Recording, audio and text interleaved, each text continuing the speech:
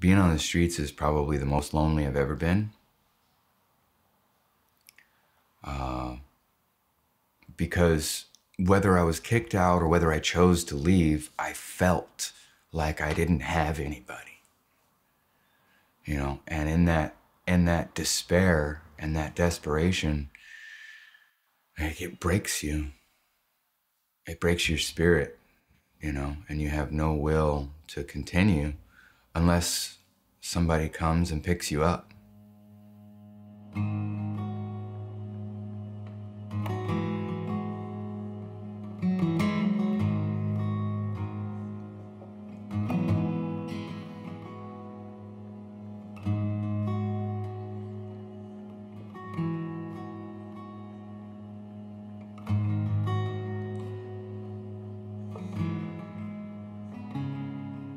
We had known that there was a need for a men's recovery program here. It was evidenced in every one of our street outreaches. How's it going out there? You all right? You safe? You feeling all right? Yeah, you hungry? You gonna eat first or what? You wanna go for a shower?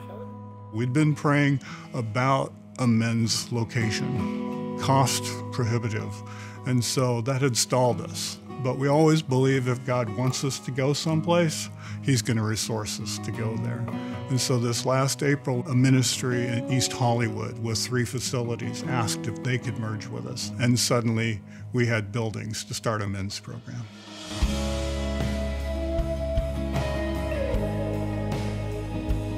The homeless in East Hollywood are very misunderstood. I don't think that people have a great idea of what it is to be homeless. Homelessness can be anything from anybody who does not have a permanent address to the person that's living in a tent out on the street.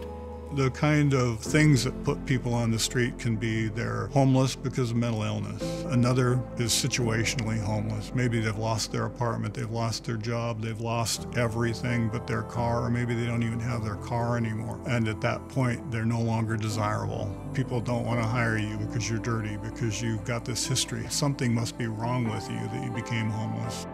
What I see in their eyes is honesty and pain.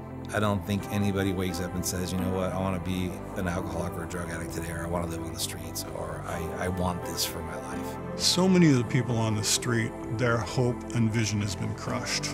And if you ask them about tomorrow, they're just wanting to survive.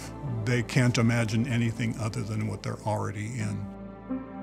I was totally lost out there, you know. I had no faith when I was on the street anymore. I thought there was no faith, no hope for me.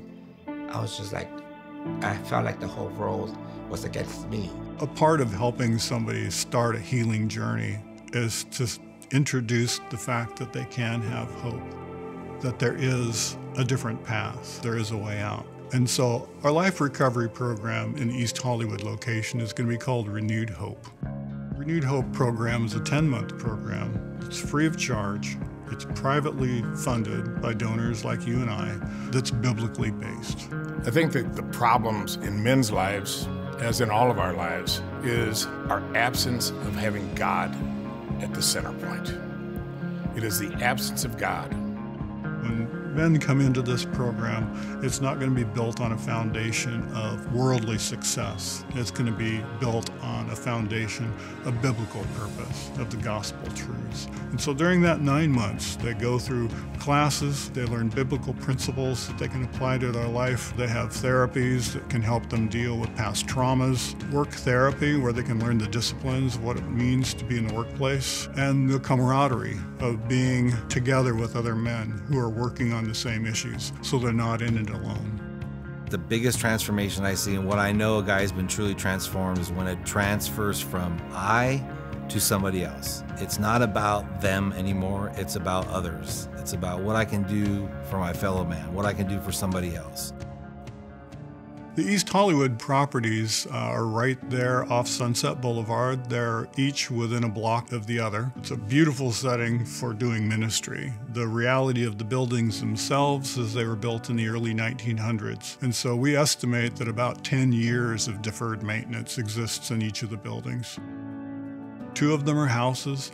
The third building, and the focus of our energy for the men's program, is this residential building with individual rooms and shared bathrooms. As we look at that building and we look inside and we realize floors are uneven, ceilings are bad, bathrooms are out of date and in many cases out of order. The kitchen configuration's very tight and dated. We don't want our men to feel homeless when they come to us. We want them to feel at home.